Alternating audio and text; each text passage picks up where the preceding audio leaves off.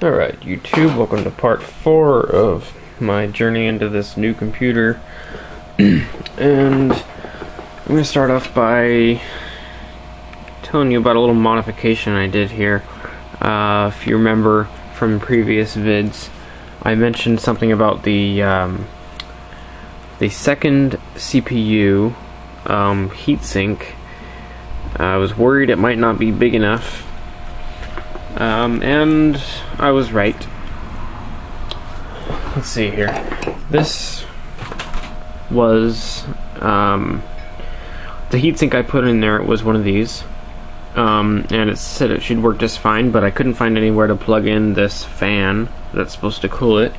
There's no fan plug anywhere on this motherboard for that CPU cooler. So I tried taking the fan off and just putting the CPU, or just putting the heatsink right on it like that without a fan, and hoping that this gigantic fan right here, hopefully you can see it on the camera, I don't know if you can, this big guy right here should produce enough airflow to be able to keep it cool. Well, here's what was happening.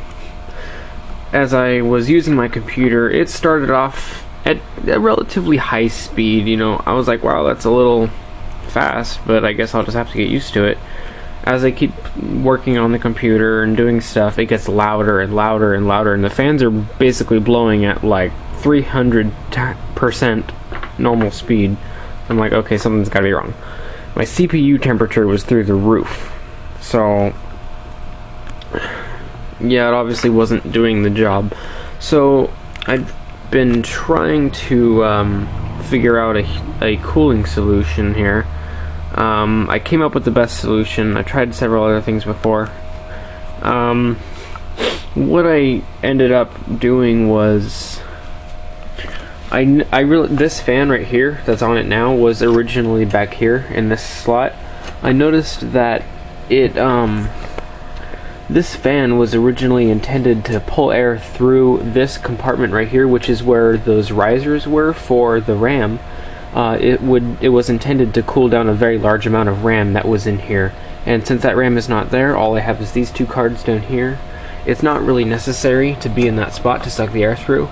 So I ended up moving it to right on top of that CPU. It's at kind of an angle, so it's cooling I don't know if you can see this, but it's cooling the CPU heatsink, the north bridge right here, and it's cooling my RAM, and all the air is just blowing right out of that that back right there. So it's actually a lot better than it was before. With just this fan blowing on the heatsinks, even if it had a proper heatsink on here, it still wouldn't cool as good as this thing is doing right now. It's doing great. The fans haven't sped up at all. They're going on minimum power, and they're cooling just fine. My Northbridge has never been this cool before. It was so hot that I couldn't even touch it. Now you can see I can touch it, and it's relatively warm, but it's fine. Also, my hard drives. Here's the problem. I installed Windows 7 on the 500 gig hard drive, intending on using that operating system to make an exact copy from my old 1 terabyte that I was using to the new 160, just to, you know, kind of make a backup of my old system before I put Windows 7 on my terabyte, if that makes any sense. That's what I was intending to do. Well, I've got Windows 7 installed on the 500 gig, and it's not letting me copy from the terabyte to the 160 for some reason. It should be copying. I don't even have hardly anything on there. It's only about 80 gigs worth of data on there. It's not letting me copy all of that. It's only registering like 8 gigs of information for some reason. I don't know why, but whatever. I'm gonna have to figure out something else.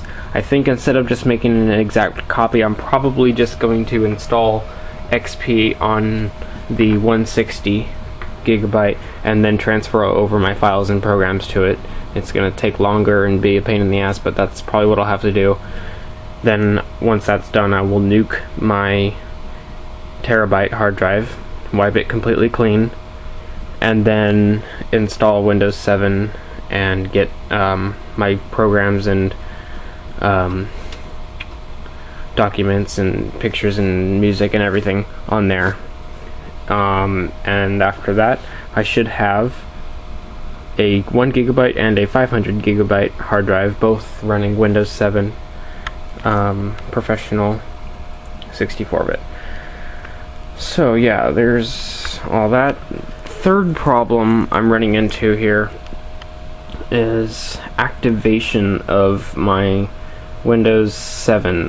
This computer was actually designed for Windows XP 64-bit, but I am trying to put Windows 7 Professional 64-bit on it, and it should be just fine. Only problem is the product key is not valid to activate Windows 7. They're saying I need a product key. This computer did not come with one. My Windows 7 installation disk installed just fine. I'm actually using it and it's going great, but it says it requires activation within 3 days, and I don't have a product key that's going to work. The guy I ordered this from said that shouldn't be a problem at all. The product key should work. Well, it's not working. I tried contacting the seller and no response at all. So I'm kind of in a weird place here. I might have to just break down and go buy another Windows 7 disk with the proper product key, because this is starting to irritate me. I actually called Microsoft technical support to try and get a new key. They said, "Oh, sorry sir, you'll have to call Dell technical support." So I called Dell. "Oh, sorry sir, you'll have to call Microsoft support." So I call Microsoft again, tell them what happened, and they're like, "Well, there's nothing we can do, you'll have to just buy a new one." So yeah, I'm a little irritated about that. But in the meantime, I'm going to just work on transferring as much stuff as I can from my terabyte with XP on it to the 160, just to, you know, kind of have my stuff there in a secure place. I'm going to continue using my terabyte on XP on my old computer, which is this guy right here, still sitting here. I'm gonna just keep using that for a little while until I get my Windows 7 situation figured out, and then once that's all squared away, I will start transferring over to this new computer. So it could be a few days, could be a couple weeks, I'm not really sure. I hope it's sooner, because I'm moving to Fresno in about 2.5 weeks from now. I'd really like to get this thing going before then, but we'll see. Alright, YouTube, thanks for watching. There's probably going to be a part 5. I can definitely see some more stuff I'm going to be talking to you guys about. So, hope you guys are still interested, and I'm not boring you to death. But thanks for watching anyways. We'll see you later. Bye.